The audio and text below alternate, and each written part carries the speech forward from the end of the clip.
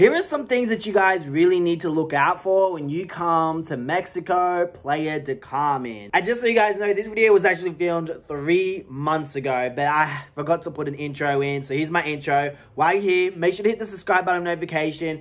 Now, I thought I'll tell you guys this while I'm going shopping, trying to find my tripod. I was just in Walmart and they don't have tripods for mobile phones. So, yeah. Okay, while here in Playa del Carmen, you attract many people from all over parts of the world. Brazil, Colombia, Ecuador, Russia, just so many places, okay?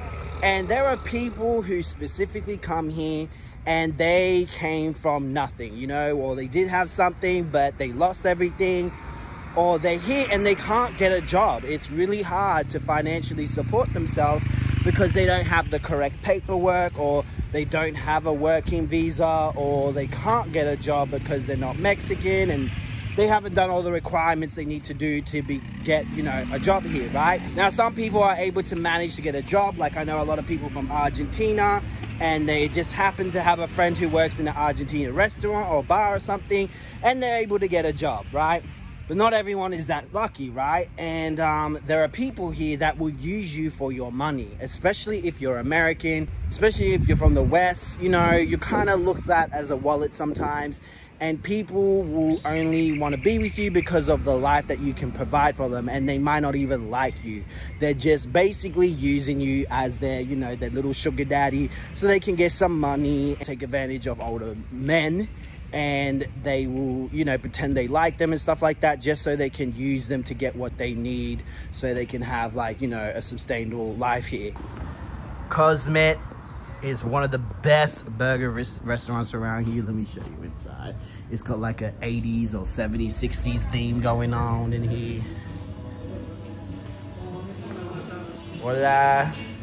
One thing you should definitely look out for is the food, okay? Be careful where you buy your food. I'm using voiceover because I don't want to get copyright in the restaurant. It was a lot of music. But be careful where you buy your food. Me personally, though, I have not got sick from eating anything here in Mexico. I've had friends, though. I don't know, maybe it's because I've been in Thailand for 3 years. I did get sick there a few times. But I have friends here, even Mexican friends here, who have eaten street food, for example, or even gone to a seafood restaurant, and they have gotten or some type of food poisoning, which is anywhere really. But I don't know, I just feel like with overseas, maybe our guts are not used to the food here, and we tend to get more, especially from the West, we tend to get sick a lot more easier.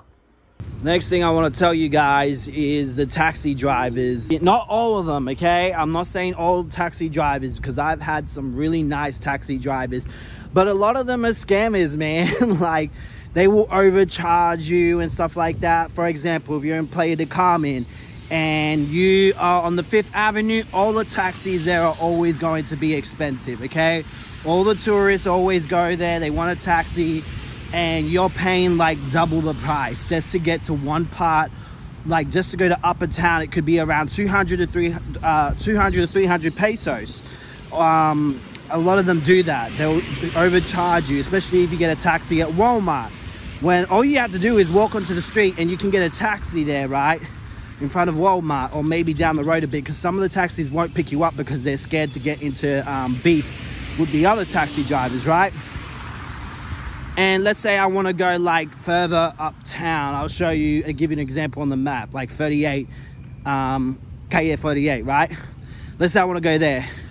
They will give me, they will charge me 30 pesos. And sometimes even those taxis might give you 50 pesos. So you should always assume how much it is, or at least know, and just give them the money as if you lived here for a while and you know it costs that much, and then they're gonna accept it. Because many times when I ask, they will give it like 20 more pesos. They will up the price up. So from now on, when I go in the taxi, I just act like, yeah, this is how much it costs. Here it is. As well as that, there's like a little war going on between Uber drivers and taxis. In Playa del Carmen, for example, Tulum, Puerto Morelos, there are no Uber drivers. Puerto Morelos is really small, so I doubt there'll be Uber drivers. But in Cancun, for example, there are Uber drivers, and some of them get followed. A woman that I met who was an Uber driver got punched in the face by a taxi driver. Now, I'm not saying all taxi drivers are bad, okay? But some are really not good. And when you get an Uber in Cancun, you can't sit in the back like a passenger. You have to act like you know them. You have to be really discreet about it. I know, crazy, right? They were telling me, and I was like, I have to be discreet. So you have to go to the Uber, not look at your phone constantly going, yeah, is this the car? Like, you can't even do that. Once the Uber comes, you have to go, hola, como está? You have to like act like they're your friends and jump in the front seat. Because if there's taxi drivers around and they feel something's up, they could get the, allegedly, the police on you. Well, not on you, but the Uber driver, and just really harass them and annoy them because, you know, they're making good money. Like, the Ubers are really cheap here. Taxi drivers, to drive a damn taxi, they have to pay more money. They have to like get like some type of permission thing. Quote me if I'm wrong, let me know in the comment section below, but they have to get something to be able to drive a taxi or just to pick up people in certain areas. And yo, if you speak Spanish, that will help a lot too, because a lot of these taxi drivers really appreciate that, and they charge you like a local, man. I'll be like giving them little conversations, like, yeah, yo soy vivo aquí en Playa del Carmen 3 años. Like, I don't know the best Spanish, by the way. I know a little bit, but not a lot. And they be really nice to me, man. They be charging me local, and they be like, you Mexican? I'm like, yeah. And yeah, it's good. So learning Spanish does help a lot. I noticed the nicer taxi drivers are the ones like with religious symbols in their car. They're the ones who usually won't rip you off. You don't have to do what I told you to do. And they're just generally nice. I'm not saying only religious people are nice, but I'm just saying that, you know, majority of them, well, all of them in my experience, won't rip you off.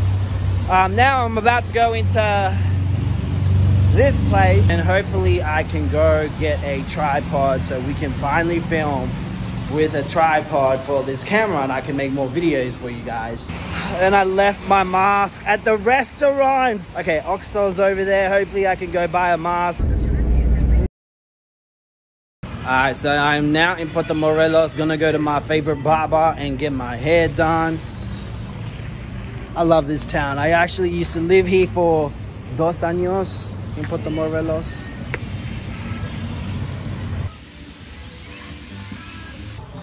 Oye, está aquí. Es Julio. Julio? Español, Julio. Julio? Cool. Cool. Sí, en Spanish. Cool es cool.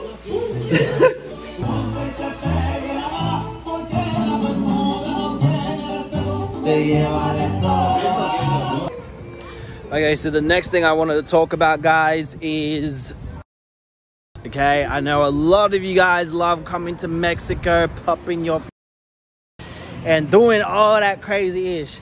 I'm not about that life, okay? I'm about, you know, the high life, the healthy life, okay? So the problem with getting and stuff like that here is that most of the time, not all the time, but sometimes it's a setup.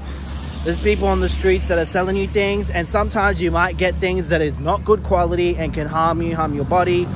For example, like, it's very common to go to an event here and people just sell it in the open. Like, they really don't care. And you go, you get it, and next thing you know, you're fainting or acting really crazy or having a heart attack. Which I witnessed some guy, he was like shaking, and then he went on the floor and he took something, right?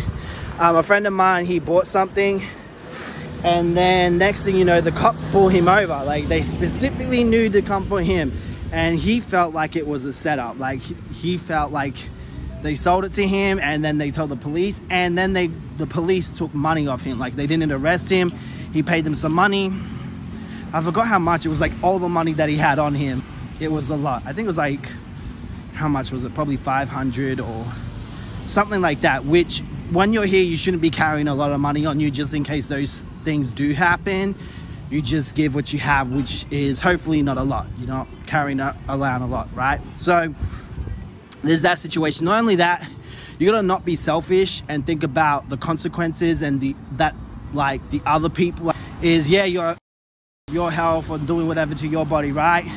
But you're also affecting the other people. Like, there's a lot of things that happen for those that to land in your hand. Alright guys, so that's what I have for you today. Make sure to hit the subscribe button with notifications, because I will be making more videos like this. Hopefully I can get a tripod, because I am sick of holding my hand with this and it's being all shaky.